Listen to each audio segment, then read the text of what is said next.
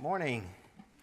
It's good to see everyone this morning. We appreciate the presence of those who may be visiting with us. It's always a wonderful thing to have visitors in our audience. And as always, it's our prayer that not only do we encourage you, but we also maybe stimulate some things in your life to help you along the way of life and to stimulate any questions you might have. And so if there's something that you'd like to study further with us, we'd be pleased to be able to sit down with you and to study those things and to equip ourselves for those things that God would have us to be. This morning we have a lot to cover because as our theme for this month is, or for this year rather, is Words from the Word. And this morning we're going to talk about a word that goes well with what we talked about last week, and that Christ was a propitiation for our sins. That means that He was one who was sacrificed so that God's wrath may be appeased and that there may be a fitting sacrifice, a price paid for the sins of mankind, and Christ paid that price. Some of that we saw was in Romans chapter 3. We are going to continue this morning in going into Romans chapter 4, where Paul introduces another term that we're going to be talking about, and that is the word imputed. So how is it then that our sins are washed away, but then we also must be counted righteous? Because just the removal of sins does not in and of itself create righteousness. As we see in Romans chapter 6, when one is baptized, our sins are washed away, but that is not enough. We are raised to walk in newness of life. And so we are to not only have our sins washed away, but we are to have righteousness, but it cannot be our own. It must be something that is given to us or something that is counted to us, something that is considered of us. So how does that happen? And that's what we're going to look at this morning. So if you're ready for your 3 words, let's see your notebooks this morning. All right, very good. First one is indeed the word imputed. The other 2 are wages and grace, because those are the opposite ends of the spectrum when we talk about being right with God. One way to be right with God is to be completely sinless, to never commit a sin. But because we have sin, we know that the wages of sin is death. So we can either pay those wages, which would be to die and die eternally, or we can receive grace, which is the gift. God is not going to judge us according to our own righteousness in the things that we have done that we think make us right in the sight of God. We're going to be judged, hopefully, if you're right, by God's grace and His mercy. And that's why it's an important thing. It's interesting, too, that when you think about Paul's writings, a lot of people seem to want to avoid a lot of his writings because they seem so technical, they seem so legalistic, they seem so hard and very, very stern in his writings. However, Paul uses so many of these legal type arguments to define just how important grace and mercy actually are. And we're going to see that this morning as we go through the lesson. There's a lot of reasons to have a study on a word like the word imputed.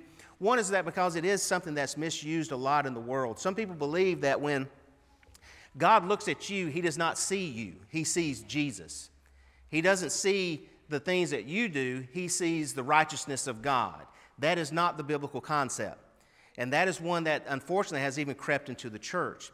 It's one that's created things such as continual cleansing, which means that even if you're committing sins in ignorance, God's grace is like the rain that's falling upon a windshield, and God's grace is like a windshield wiper that washes that away, is one of the analogies. That is not a biblical concept, and that is not what's being taught by the Scriptures. Because of that, it's also led to a lot of misunderstandings about what exactly was nailed to the cross. Was it the sins of mankind, or was it the covenant that pointed out the sins of mankind? That leads to a lot of other different doctrines and false beliefs. It leads to doctrines and false beliefs that would create fellowship between those who are practicing and teaching error when such is not to exist. And so we have to be careful when we start going through, especially terms like this that we don't use a lot, that we understand exactly what they mean.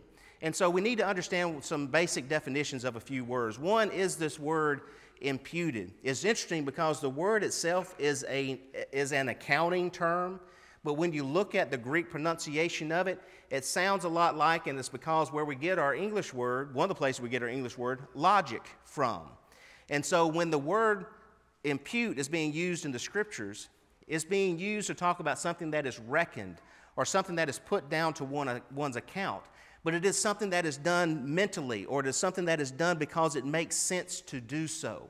When you go through the Scriptures, you'll see that this word is translated with words such as number, that Jesus was numbered with the transgressors. Some of your versions may use a different word, but some use that word numbered with the transgressors. So think about that for just a moment. You're accounting something. You're balancing something out. It would be logical for someone to see Jesus die upon the cross, to consider all the others who have died upon a cross, and to number him with the transgressors. That's what we're talking about. He's put on the ledger account with those other people because that would make sense to do so. But that's why Paul says that's why it was a stumbling block to some. There's other ways in which it's used, like accounting. I think the Old King James uses the word accounting. Count is something that I believe it's the ESV that uses that one. To reckon it, that's one of the ones that I really like a lot because the New American Standard uses that one because it takes into account the mental part of it and the accounting part of it. And also the word credit. NIV uses that because it automatically assumes that it means to put something to the good, which is not necessarily the case. And so, but these are some of the ways in which it is used throughout the Scriptures. When we talk about it, though, we need to understand that it does not mean transfer. It does not mean to attribute to someone else what belongs to another. That's where a lot of the false teaching and misunderstandings come in. Now, there's two other words we need to understand. Those are the words righteousness and justification. Because when you're talking about imputing, what you're talking about is you're imputing righteousness to someone else. You're crediting something as being righteousness. But the word righteousness and justification in our English language seem to be different terms. But when you go through the Scriptures, oftentimes they are not different terms. They come from the same family of terms. But we need to understand how they are used most of the time when we read those two terms. And so when we think about the behavior that one is expected to have by God, that is what we generally call righteousness. It's the right doingness, the thing that God expects of us. Another way in which these terms are used, however, is when we talk about the legal status before God. We use that to talk, the word justification, to talk about that. Okay, that is a lot of stuff on one slide. That's why we have to be really paying attention to how these terms are used and how Paul uses them. Because if we want to get a good understanding of what Paul's talking about, these are three terms we really need to understand. Justified means that you are right before God. But it's not because of works that you have done on your own, that you have come up with, your own system of righteousness. The only way for you to be declared righteous before God, to be justified before God, is to do those things that are considered righteousness by God, what are counted as righteousness, those things that are meet for your justification before God. Let's illustrate this with some scriptures. Romans 3 and verse 20. And we saw this last week and mentioned it last week.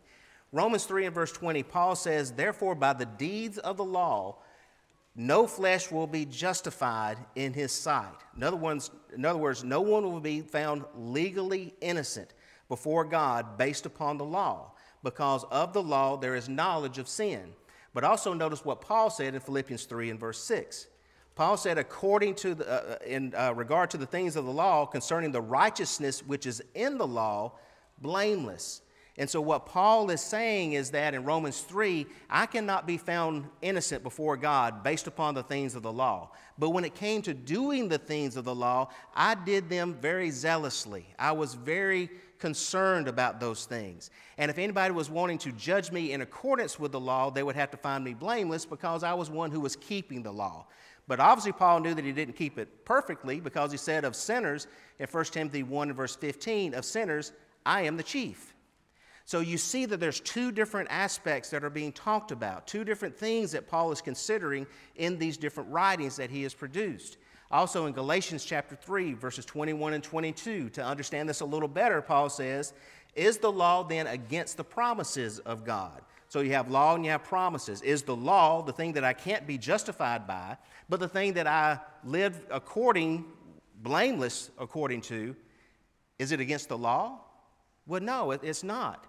Or is it against the promises, rather? No, it's not. Certainly not, he says. For if there had been a law given which could have given life, truly righteousness would have been by the law. But the Scripture has confined all under sin, that the promise of faith in Jesus Christ might be given to those who believe. And so what Paul is saying is that if there was a law that God could have given that gives life to us, then that's where righteousness would have come by. That's where justification would have come by. But obviously it's not, because the law can only point out what I've done wrong. It had no provision for the forgiveness of sins in totality and in reality. The law could not impute upon man righteousness, justification. There was nothing about your law keeping, because you did not keep it perfectly, that could be counted to you as being perfect righteousness. So Paul says that that's not the purpose behind it. So in Philippians 3 and verse 9, he says this. Paul says, to be found in him, that is Jesus, not having my own righteousness, which is from the law, but that which is through faith in Christ, the righteousness which is from God by faith. And so Paul is saying that, look, I'm not looking for my own type of righteousness, which is according to the law. For one thing, it doesn't produce it. But another thing that it can do is this. It creates within us a self-righteousness. It creates within ourselves a self-dependency, a way in which we trust in ourselves that somehow I can do enough to make God love me. Somehow I can do enough and be good enough to make God feel like he owes me salvation. That I can somehow make myself feel strong enough and good enough. And I think we identify with this. I mean, the Jews, when they looked upon this, it was the Sabbath days. It was the feasts. It was the animal sacrifices. It was the burning of the incense. It was the reading of the Torah. It was the going to the synagogue. It was all of those things that made the Jew believe that they were part of the family of God and excluded all others. For us, it would be things like eating the Lord's Supper, singing without the musical instruments, coming to church on Sunday and Wednesday night. I mean, if that doesn't make us more righteous than others, what would? And so there's a lot of things like that we hold to that makes us feel like we're going to be somehow good in the sight of God. I mean, we're the kind of people, we don't drink, we don't smoke, we don't chew, and we don't date girls who do. That's the thing that we think about all the time, is that we try to keep ourselves outside of all those things. And somehow because of that, that's going to make God somehow love me and care for me. And that is not the key. God already loves you. And as we saw last week, Jesus came to be a propitiation, not just for your sins, but the sins of the whole world. God already loves you, and God has already made the sacrifice for you. God is not asking for you to keep the law perfectly, but he's asking you to believe in him, and because you believe in him, you want to do everything to make it right with God. I heard an illustration. It's not a perfect one, but it's one that I thought illustrated it pretty well. When your kids are small, and they're sitting there at the dinner table, and you put the food in front of them, and you tell them to eat their dinner. And then they say, I'm done, I'm ready to get up. And you ask them, did you eat your dinner? The way that you look at that and the way your child look at that are very different.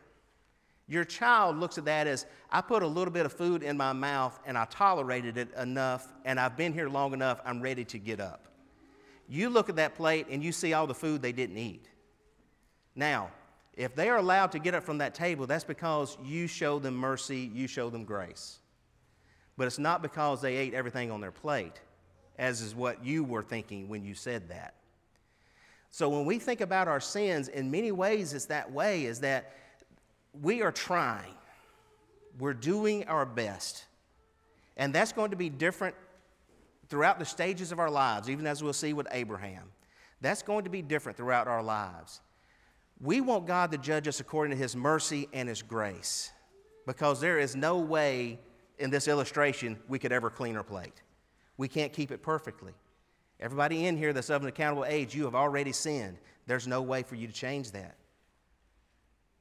There's no way. You have already committed the offense. There's no way for you to clean your plate now. You can't pay the price. You are totally reliant upon God's grace and his mercy. And let me tell you, that is a good place to be. That's what the Bible tells us. That's a good place to be. Because you don't want to be judged according to what you're due. You want to be judged according to God's grace.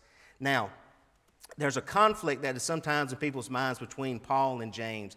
And I'm just going to touch this briefly. But back in 2018, Aaron did a lesson on contrasting James and Paul, Romans 4 and James chapter 2, and did an excellent job. in covering that. So I'd encourage you to go back and listen to that lesson that he brought back then on that.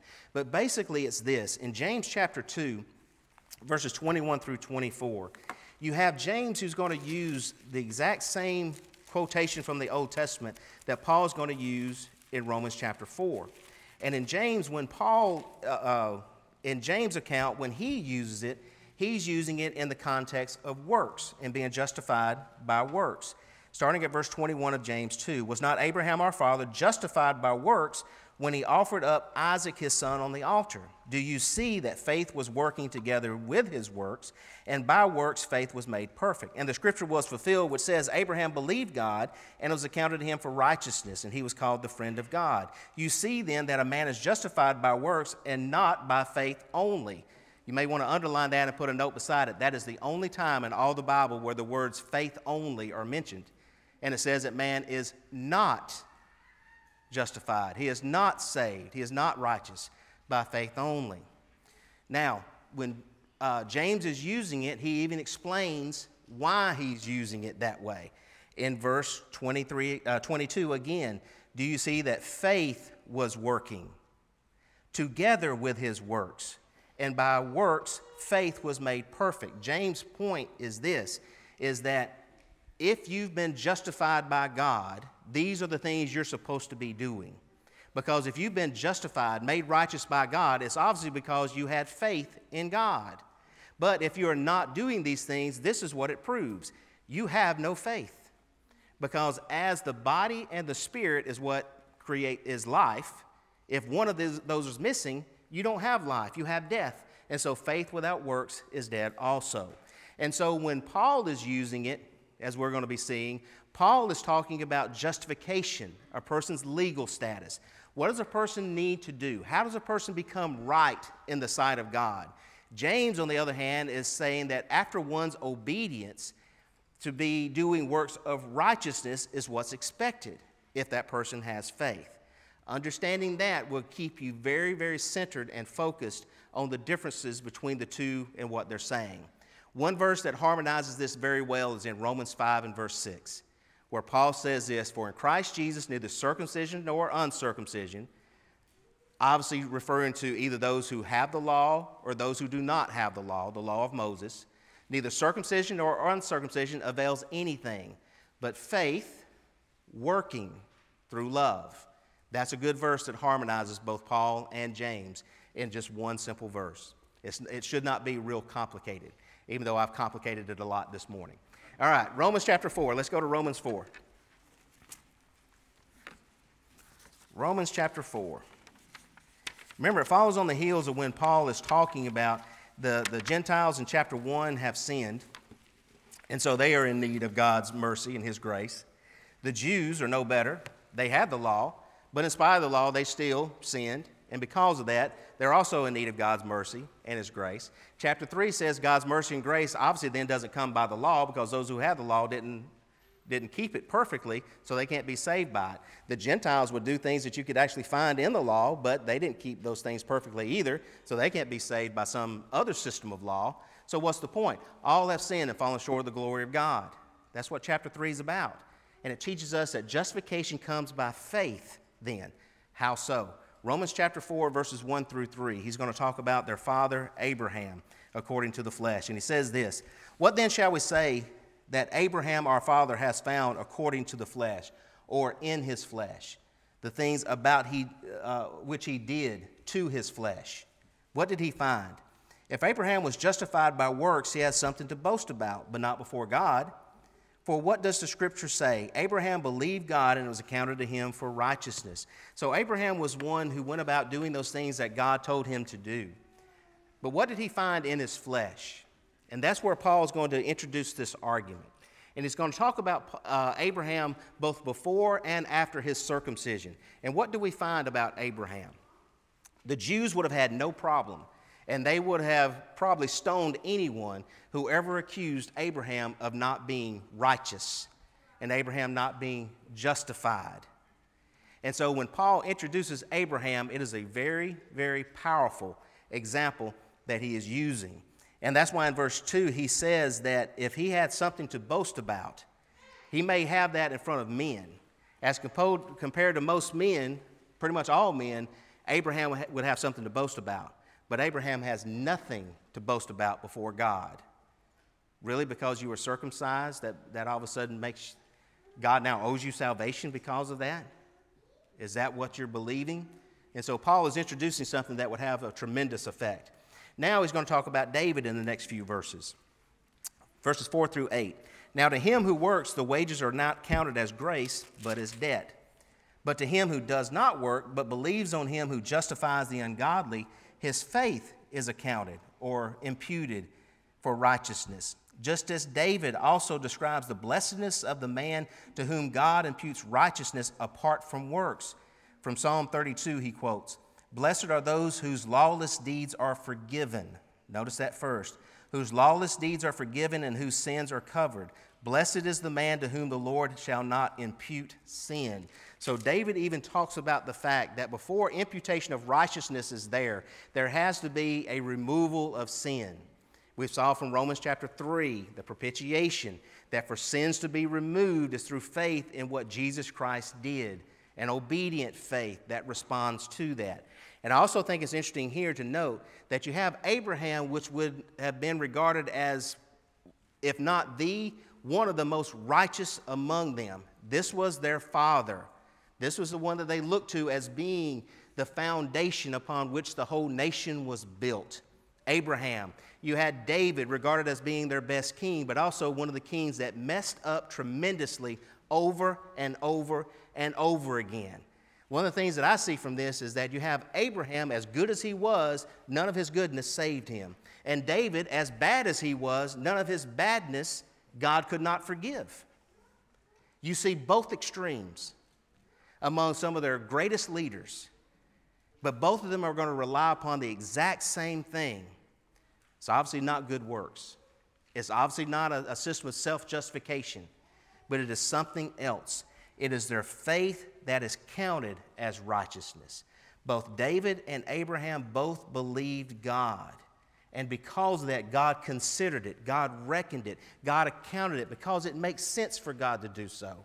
It doesn't make sense for God to judge us. As we saw from Psalm 110, God knows that we are flesh, that we are made from dirt.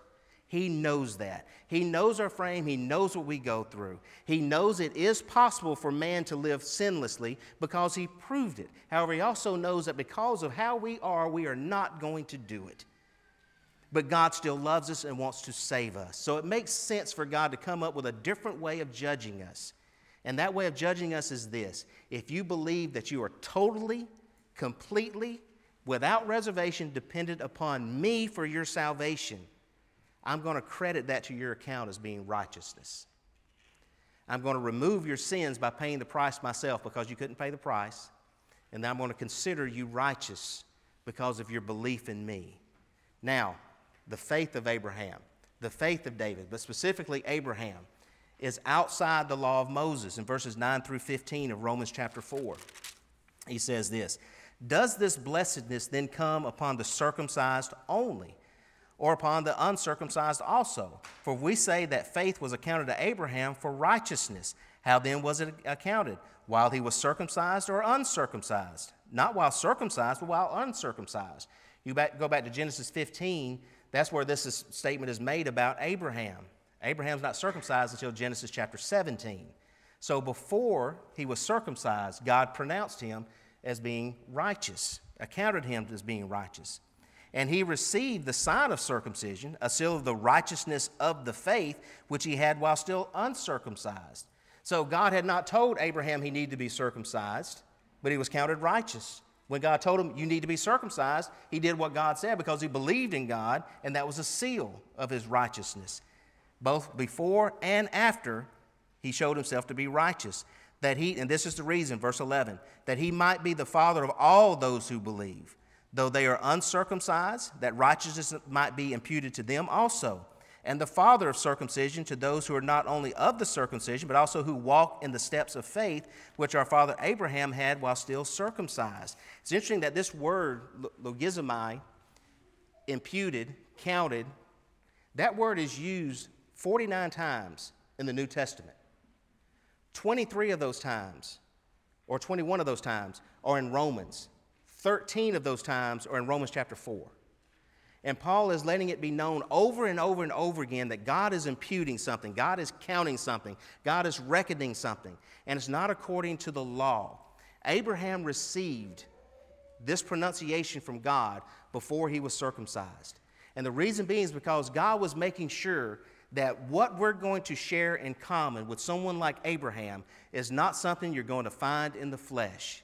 It is those who share the same kind of faith that Abraham had, both Jew and Gentile, of all. That's what God is looking for. Do you believe God the same way that Abraham did? And if so, God sees you as being righteous. Because if God were to give you back in Abraham's time, even though you weren't circumcised, gave you the commandment to be circumcised, you would do it. If he told you to get up from the land of Ur and go to a city which I will show you, you would do it. If he told you to go out and sacrifice your son Isaac, the son of promise, you would do it. What's interesting about that is this. Abraham wasn't told to sacrifice Isaac as soon as he left Ur, but it was later in his life because the faith was different.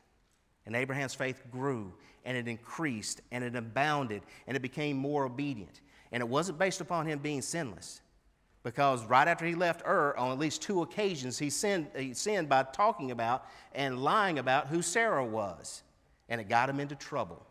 He enters into an agreement with Sarah that this promise that God made about this son, it hasn't come true yet, so maybe you should go in with my handmaid Hagar and have a child by her. That wasn't God's plan.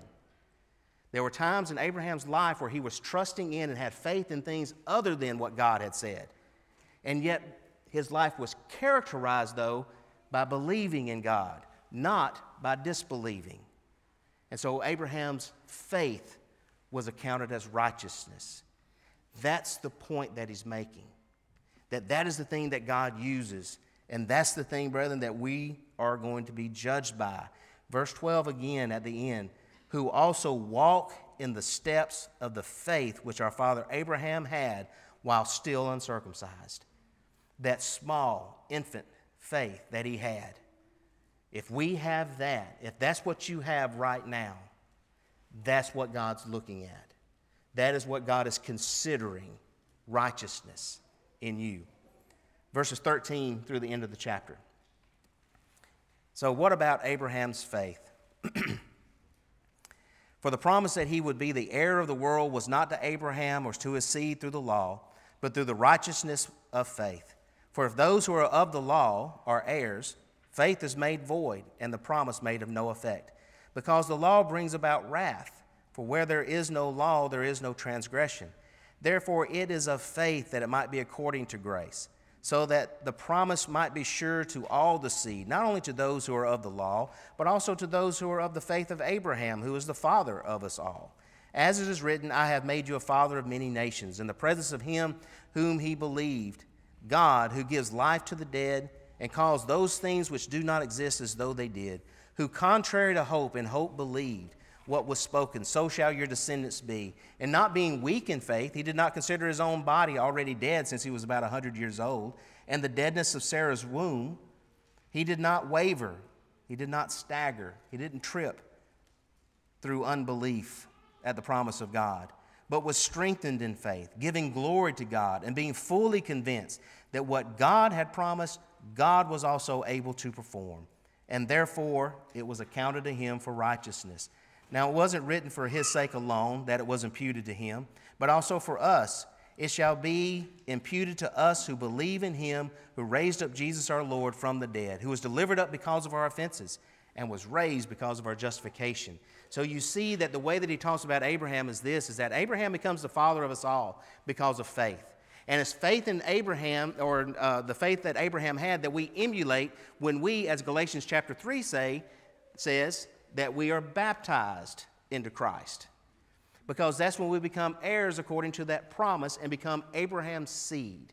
When we do something as simple as believing that Jesus Christ died for us, that he was raised for us, that he sits at the right hand of God and will judge us in the end, when we simply bow in allegiance to God in obeying him and being baptized, that is no different than Abraham leaving the land of Ur and the idolatry that's there. It's no different.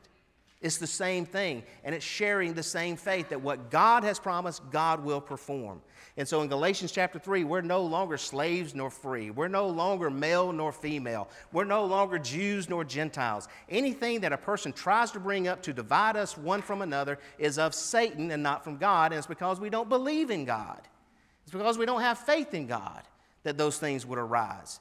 We are one people, and we're united in Christ through faith. And that faith is what's counted for righteousness. And so he says at the end of that these things were written for us that we might understand the things about Jesus Christ and what happened. God is able to call those things that do not exist as though they do. Not only was Abraham old, 100 years old, but Sarah's womb also was dead. There was no possible way, none whatsoever, beyond a shadow of doubt, none whatsoever way that Abraham and Sarah could have had a baby. Except for one way, God. And just as sure as that, there is no way whatsoever any of us can be saved apart from this. None. Except this, God. That's it. That is it. There's no system of righteousness. There's no justification you can come upon by some other means. It is God and God alone. But if you have the faith of Abraham to where you would get up from the land of Ur, if you'll travel as a sojourner, if you'll let your faith grow and mature and be time-tested and tried and proven, to where even if it required offering up Isaac, that you would do it, God counts that as being righteousness. It's not righteousness in itself. It's not justification by itself. But God sees the faith that requires that. He says, that's my child. That's somebody who believes in me. And I see that child as being righteous. And it's right for me to do so because I've already paid the price for their sins. And it's right for me to declare them as being that way. That's what salvation is all about. Jesus Christ was crucified. God's wrath was placed upon him, it says. That offense in verse 25 brought God's wrath upon Jesus Christ. But Jesus was raised for our justification, that we might have life, to declare us legally right in the sight of God, to be sinless. That's what we're always looking for. So when you read through Hebrews 11, verses 8 through 19, and you see the progression of Abraham's faith, without a doubt, there was obedience that was there. But that obedience meant nothing apart from the fact that his obedience was by faith. If that's what we're doing, brethren, if you have doubts and suspicions, if you suffer from wondering, it all comes down to that. Are you doing what you're doing because you believe in God and are trusting him to fulfill his promise to you? That's what God counts as righteousness. That's where we stand. That's where grace is found, and that's what his mercy brings to us. So the question I'm going to leave with you this morning, you've been very patient as we went through this morning, is do you want your wages or do you want the gift? When I stand before God, I don't want God to say, okay, so what did you do that makes you think you're right before me? I want God to say, because of the gift that I've given to you, I'm going to consider you righteous. I'm going to reckon and count you righteous. That's what we're looking for, and that's where grace is found. So if you're subject to the invitation this morning, if you want to submit to God in baptism, leave the land of Ur, as it were, behind and become a Christian, you can this morning. Let your faith be counted as righteousness as you continually obey God through faith. If that's where you're at, let us help you this morning. As together we stand and sing, won't you please come if we can help.